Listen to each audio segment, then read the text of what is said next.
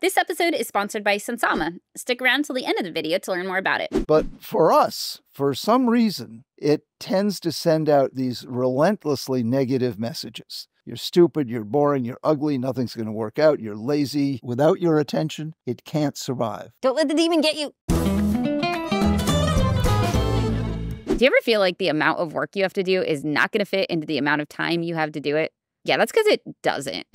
At most jobs, we really can't do all the things and still be done with work on time, which has been really apparent to me now that I have a new baby and working late is not an option. What I use to help me prioritize is Sensama. Sensama is this system that helps people mindfully plan their workday. You can open one program and see everything you need to do, from your email, from your calendar, Asana, which is way less overwhelming. My sleep-deprived brain deeply appreciates this. Second, time estimates. You can set estimates for how long you think each task will take, so you can see what your workload is for that day and bump back tasks that can wait. This allows me to stick to my current part-time schedule and even make sure I have time to pump. It also allows me to see when the amount of time I thought I would need to do a task is way off, which allows me to adjust my expectations for next time. Also, with TeamView, my team can see what it is that I'm working on that day and shoot me a message if they need me working on something else instead. They can even add tasks to my day in advance so that I know that I'm working on what they need me working on most. Sometimes the team even leaves me little reminders or affirmations. Ah, that feels good. I'm really surprised how effective I've been coming back from maternity leave, even part-time. Sensama is a lot of the reason why. Task Positive Network? Engage. If you want to try it, go to sensama.com/a/Jessica from How to ADHD. Sensama is so ADHD-friendly, they have a trial period that doesn't require a credit card up front, so you can decide whether or not you want to be charged for it after you try it out. If you try it, let me know what you think. Hello, brains. This is Dr. Hallowell. If you haven't seen him already on our channel, Dr. Hallowell is the ADHD expert, Harvard-trained psychiatrist, author of like 25 books, many of which are about ADHD, and just knows so much about ADHD and has been teaching others about it for so long. One of the best things I've personally learned from Dr. Hallowell was from a keynote that he gave at the International ADHD Conference a couple of years back about something called the demon. So I wanted to have him come on and talk about this creation in his own words. Yes, it really is one of the most valuable insights or biological facts that I've learned in the past, 15 years. And it comes out of fMRI, where you can see the brain in action. And what they found out, Gabrielli at MIT did most of this research, that when you're doing something creative, and that's our, we ADDers, I have it too, that's our strongest asset is our imagination. And when we're doing something, using it to bake a cake or write a book or design a building, when we're involved in the act of creation, which is, where we are at our best, 4 different regions of the brain light up, neural networks, and together they're called the task positive network. It's a connectome, which it's not a separate region, but it's 4 different regions, each contributing. So it's like 4 different states, each contributing something.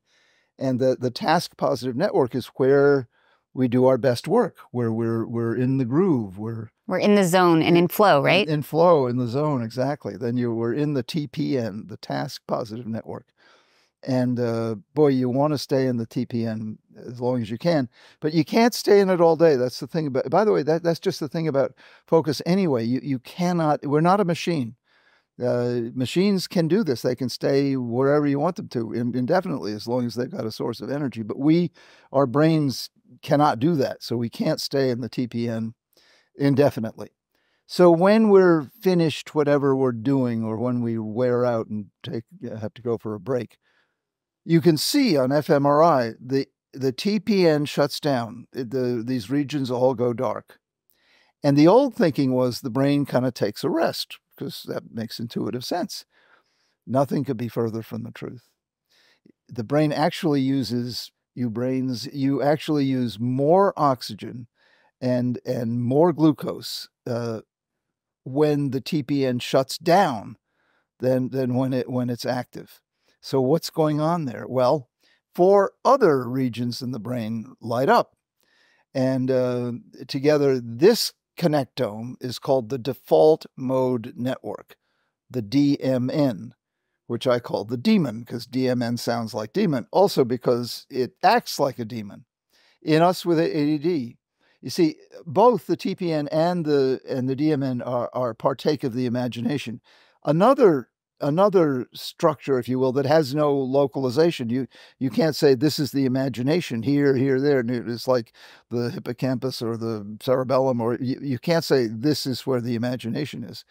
But you can say in these two connectomes, that's partaking of the imagination. It's interesting that something as critical as the imagination, we don't know where it is. But so when the demon lights up, in most people, it's just fine. But for us, for some reason, it tends to send out these relentlessly negative messages.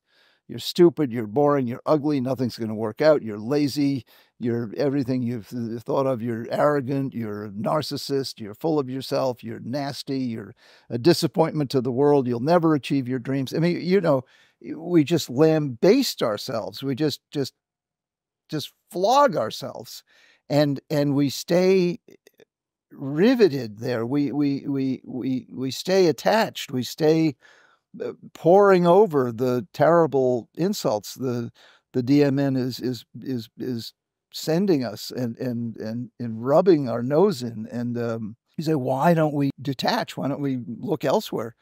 Well, remember, we ADDers were always looking for high stimulation. Contentment is too bland. You don't say she was riveted in contentment, but you do say she was riveted in despair, in misery, in thoughts of self-attack and life. That's captivating. That's riveting. It's like a horror movie, only the movie is your life. So we torture ourselves because it's stimulating. Yeah, exactly. So this is like rumination. Yeah, it is. Rumination, brooding, these dark states that people with ADD report consistently that they're prone to, and they don't know what to do about it.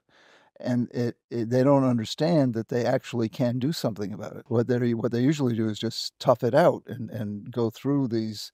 And what's really bad is when they believe what the DMN is saying, when they mistake it for reality, when they believe their life is going to turn to poop, when they believe they're a useless piece of blank, and when they mistake the imaginations of the DMN, the demon, for reality, which they're all too ready to do, because people with ADD, their self-esteem tends to be tenuous anyway.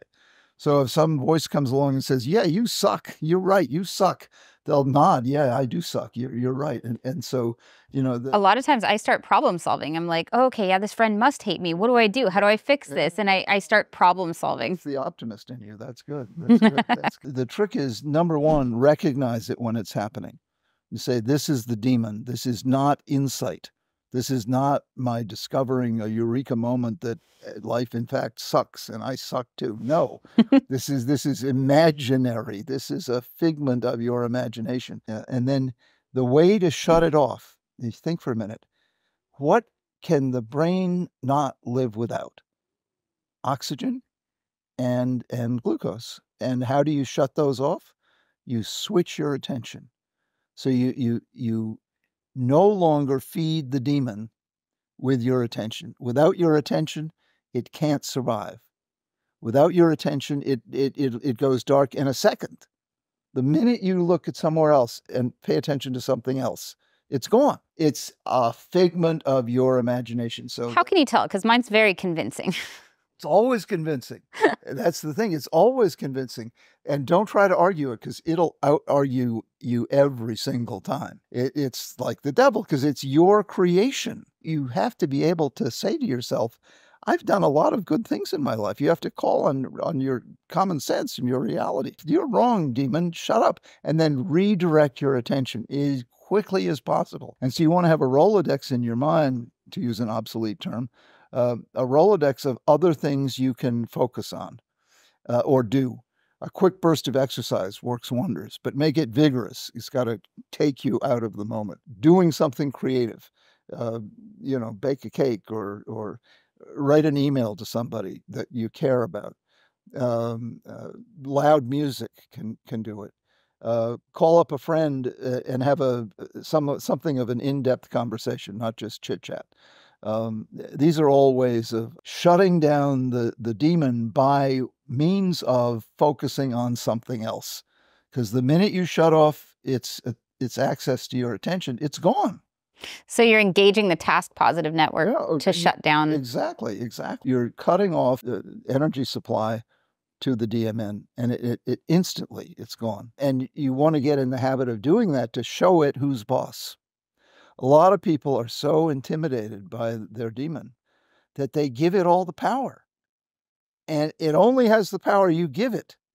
And you labor under this illusion that somehow it is more powerful than it is. It's only as powerful as you let it be. And you got to understand that. And people say, I'm powerless over it. No, you're not. It's as simple and as difficult as redirecting your attention. Sounds easy. It's not, because the demon is so captivating. It's so seductive. As you said, it's almost convincing. You almost believe you're as bad as it says you are. But you know deep down inside that you're not. And so you got to put that as your default position. I'm not as bad as the demon says I am. God damn it, I'm not. And insist upon it, you know. And then redirect your attention. It's like flipping a light switch. Once you've done that, if you've really redirected it, it's gone. It's always competing to take over your entire self. And you say, why in the world would a part of me want to do that? Why would I use my creativity, my imagination, to sow the seeds of my own demise? Why would I do that? We don't know, but we do it. And it's the flip side. I mean, everything in ADD has two sides. The most wonderful gift we have is our imagination. The most horrible curse we have is our imagination. It's the price we pay for being so imaginative. But what you need to do to not suffer unnecessarily is learn that you have control. You have the power to flip that light switch. But you got to learn how to do it, because it will send out tentacles and try and hold on to you. It'll as you're trying to, you know, it'll bring you in. It'll try to bring you into its lair, and so it can continue to torture you. No, I'm out of here. Goodbye. Boom. And you focus on something else. You shut it down. So how do you shift your attention to something else? Oh, I've gotten pretty good at it. But, you know, I can absolutely be seduced by the demon. But one thing I often do is write. Another thing I often do is just get on a phone and talk to somebody. Another thing I do is have a big, strong cup of coffee, you know, so I self-medicate. I try not to eat in those moments, because that's, you know, feeding another part of you that you don't want to feed. And unfortunately, sometimes I go onto Amazon and buy things. When the tough, you know, the tough go shopping. So that I don't recommend that. But but what if it doesn't work? Because I have noticed sometimes I'm ruminating on something and I go do something, but I am still ruminating on the thing. The thing you do has got to be stimulating enough. It's got to be a strong enough stimulation to shut down the demon. The demon is powerful, and you know, reading the phone book won't shut it down. So you got to find something that's in itself stimulating enough to out-stimulate the demon. Well, this reminds me of another thing that you taught me, which is never worry alone. Oh, yes, absolutely. Because sometimes the demon isn't just attacking your self-esteem. Sometimes it's worrying about a million things, right? Totally, absolutely. Yeah, you know, absolutely. You just line up every bad thing that could happen, an infinite web of what if this, what if that, what if this, what if that. And we're very good at producing long lists of things that could go bad. And you're so right. If you can talk to someone, the act of worrying with someone, see, the two key variables that create worry are a heightened feeling of vulnerability and a diminished feeling of power and control. So anything you can do that increases your feeling of power and control and reduces your feeling of vulnerability will reduce toxic worry. Well, the best thing to do that is to be with another person, either over the phone or in person, because the minute you connect, you immediately, with no reason, it's pre-verbal, it's pre-rational, you feel less vulnerable and you feel more in control. Just imagine you're in a big warehouse in the dark alone. You get paranoid, you get scared.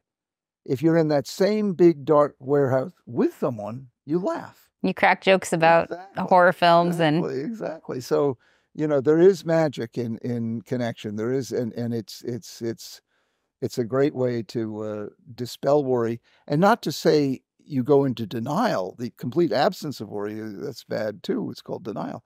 You don't go into a state of denial, but you retain your reason. You retain rationality, so you're not exaggerating the risks and minimizing the tools you have to protect yourself. Thank you to my brain advocates and all my Patreon brains for giving us the support that we need to do episodes like this and have Dr. Hallowell on not once, but many times. Like, subscribe, click all the things, and I will see you next video. Want to say bye? Bye, brain. Oh, yeah. 1, 2, 3. Bye, brains. Don't let the demon get you.